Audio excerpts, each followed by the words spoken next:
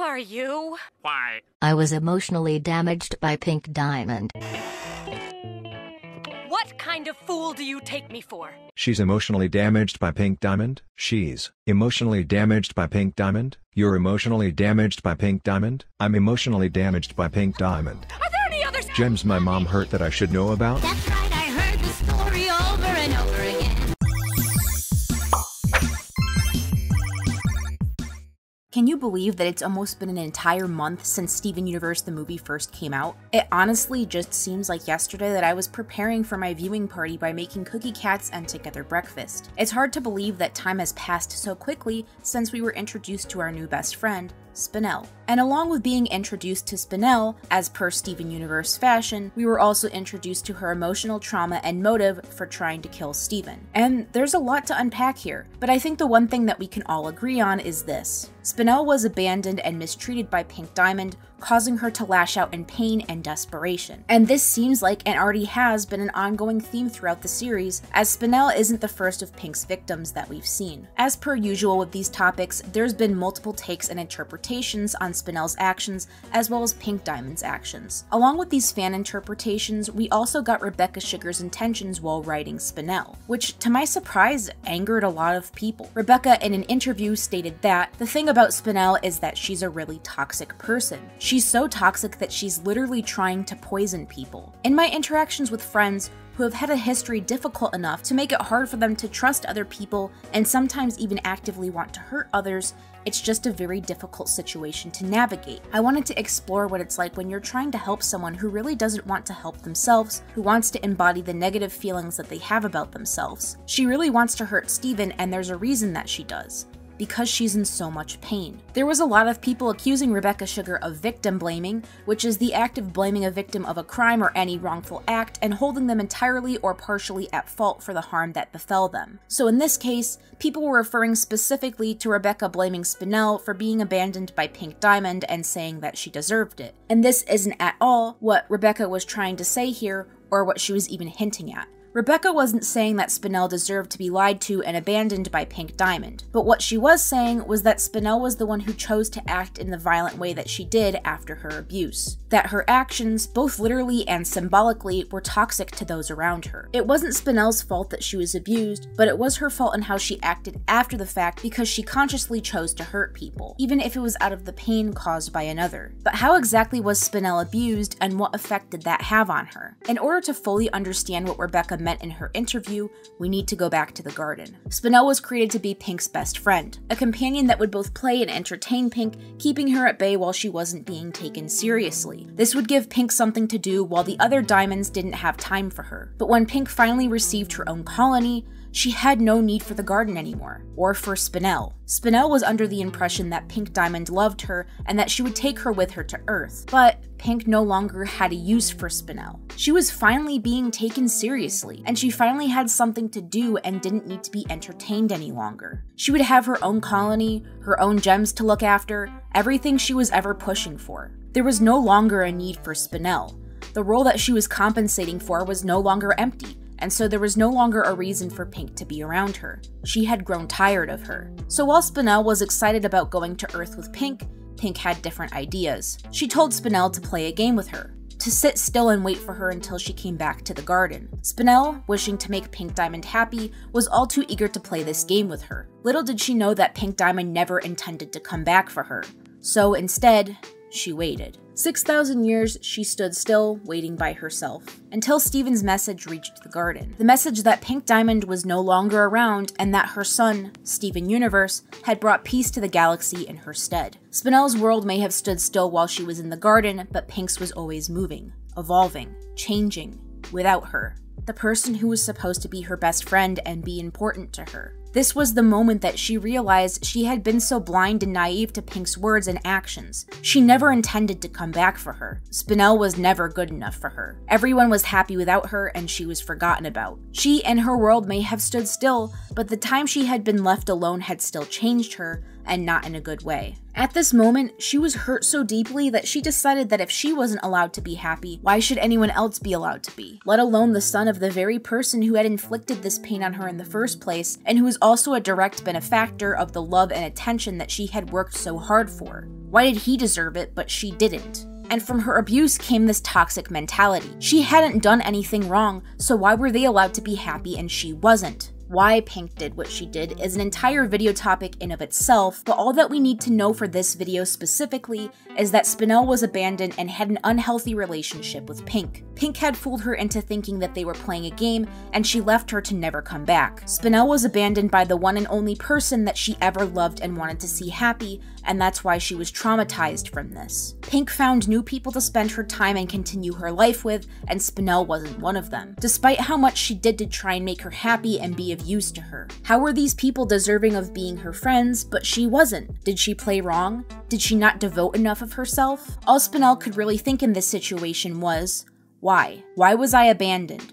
Was I not good enough for her? I did everything that she wanted and asked of me. I changed myself so that she would like me. So why was I not good enough? Why was I not good enough for her?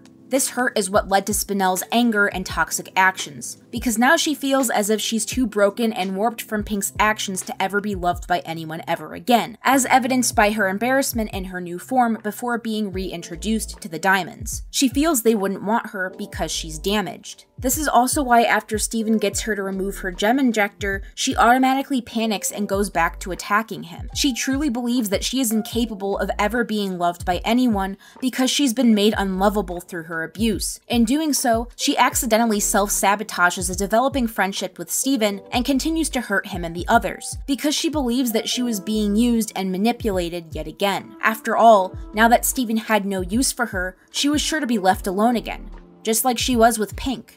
Right? Sometimes abandonment happens before the person is capable of understanding that they're not responsible for others' actions. If this happens, the person could develop the belief that there's something wrong with them that makes them unlovable. Other symptoms of abuse are as follows: separation anxiety, panic, fear of being alone, heightened emotional responses related to abandonment trigger, clinging to unhealthy relationships, vulnerability in social situations, hypervigilance related to perceived threat, panic attacks related to unconscious triggers, attraction to those who are unavailable to reenact the original abandonment, etc. All of these instances that I have listed we saw in the movie, each of them getting worse and worse until the climax of the movie where Spinel herself decides to break the cycle and stop taking it out on others who had nothing to do with her pain in the first place. Spinel felt like she needed someone to take her pain out on since Pink was no longer around. At heart, Spinel was not a hateful individual. She was someone who was hurt so badly that she resorted to hurting others and thinking that that would reduce her pain or somehow give her some sort of relief, and knowing that other innocent people were also suffering. Because if she wasn't allowed to be happy now that she was unlovable, why should they be allowed to be happy? She wanted to hurt Steven so badly because she thought that there would be resolution in that. And even if there wasn't, at least she wasn't alone in her suffering. But Steven couldn't change her mind that this was an unhealthy way of dealing with her problems. Ultimately, Spinel needed to be the one to realize that herself and break the cycle. Steven could help her heal once he understood, but he couldn't force her to change. Once Spinel realizes that taking her anger out on somebody who just wants to help her, and who she so desperately just wants the friendship of, she stops. Because she realizes that in being so set in hurting others back, she is sealing herself off from being loved and loving others again, which is ultimately all she really wants. And this goes for any mental illness, really. The first step to healing and getting better is acceptance. You need to accept that something is wrong with you and you need to want change. If you don't want to change or are convinced that you can't change, everyone in the world can try to help you. But if you aren't seeking that help out for yourself because you don't want to better yourself or you think that you can't, you're going to stay the same. If you want to remain bitter and hang on to your hurt, that's how you will stay, no matter how much others on the outside looking in want to help you. Rebecca wasn't saying that Spinel was a toxic individual because she was abandoned by Pink Diamond. Spinel was a toxic individual because of how she decided she was going to deal with the pain of her abuse. The actions that she made consciously because of Pink's abuse were toxic and intentionally harmful actions. And although she was abused, she still decided to make these actions and hurt others. That makes her a toxic person. She only broke this cycle once she realized that it didn't really make any sense for her to take her pain out on other people and that she was really only closing herself off. Spinel was a toxic person, but she made the self-realization that her actions were toxic and she is taking the steps to fix that because she wants to be better. She wants to have friends. She wants to love again. She doesn't want to be alone or to hurt others, but she understands that in order to do that, she needs to deal with her abandonment in healthier ways. Trying to kill an entire planet out of revenge isn't one of those ways. It's a long road for sure, but she's put herself on the correct path. I think the reason this statement from Rebecca bothered people so much is because they took it personally. They see someone who was discarded by a person who they loved and trusted, and basically treated them like they were trash. I think that this is a situation that's relatable to a lot of people, and so a lot of people see themselves in Spinel. And so when they hear the word toxic used when in relation to a character whom they identify with, and may even be projecting onto, they're hurt and become defensive. No one ever wants to think of themselves as a toxic person. But it's important to note that everyone deals with abuse in different ways. This includes abandonment. All we need to do is look to the others from the show to see this. Pearl reacts very differently to being abandoned by Pink than Spinel does. Pearl has had her fair share of toxic behaviors regarding her trauma, but they were very different and not as exaggerated as Spinel's. Pearl also doesn't do these actions intentionally, and sometimes is unaware that she's even hurting others in the first place. Pearl isn't a bad person, but she did, especially in the earlier seasons, have some toxic behaviors. Behaviors that she actively worked to fix on her path to self-recovery because she didn't want to hurt others or be in pain anymore. Even Garnet and Amethyst deal with the abandonment of Rose differently. Garnet doesn't accidentally or intentionally hurt others, but she instead puts a lot of pressure on herself to be a perfect leader. This only hurts Garnet and is self-inflicted. Amethyst doesn't really hurt others either, but her self-worth takes a beating because of Rose's disappearance. While Rose did leave to have Steven, which is arguably one of the best things she ever did, the Gems still felt abandoned as it was her choice to leave. She left them with such huge responsibilities, and it hurt them and left them with scars, even if they're better off now than they were before. Not everyone who has been abused or abandoned is a toxic person. Ultimately, it's how you as an individual choose to act or not act in response to your trauma that makes your actions toxic or not. Victims oftentimes rise above the abuse that they endured because they don't want the cycle to continue and for others to get hurt. The entire premise of Steven Universe is how one person's actions can indirectly impact thousands of people, whether that be in a good way or a bad way. It's meant to make you think critically about how you treat others and your relationships with them, and the consequences that come with that. While Spinel's toxicity is amplified because cartoons have the ability to be extreme exaggerations, the message is still the same. She is acting like this because of how somebody hurt her, yes. She is choosing to approach it in a toxic way, but is also the consequence of her unhealthy relationship with Pink that led to this point. It's still Spinel's fault for acting this way, since she is actively making it a point to hurt other people, but it is also a consequence of Pink's actions. She wouldn't be acting this way if she wasn't hurting after all. In the end, the main moral of this story is that you can make it different, you can make it right. You can make it better, you don't have to hurt yourself or those around you. But you need to want that change, and you're the only one who can make those first steps to becoming better. If you don't want to be better, you won't be.